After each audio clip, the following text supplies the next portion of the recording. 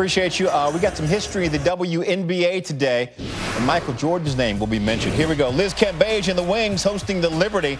Cambage is doing everything in the first half. Shot off the glass, a block, watch the drive, spin move, and the shot. Get out of my way. I've got history to make. And she's got range. Step back three. 28 points in the first half. Wings with a 57-44 lead. Fourth quarter.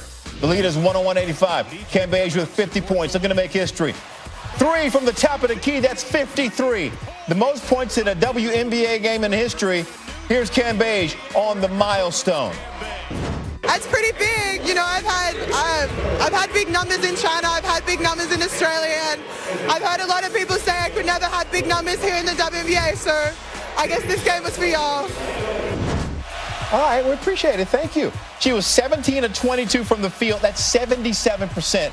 She tied a WNBA record with 20 points in the fourth quarter. And to put this performance in perspective, the last NBA player with 50 points and 10 rebounds on 75% shooting, Michael Jordan, back in 1996.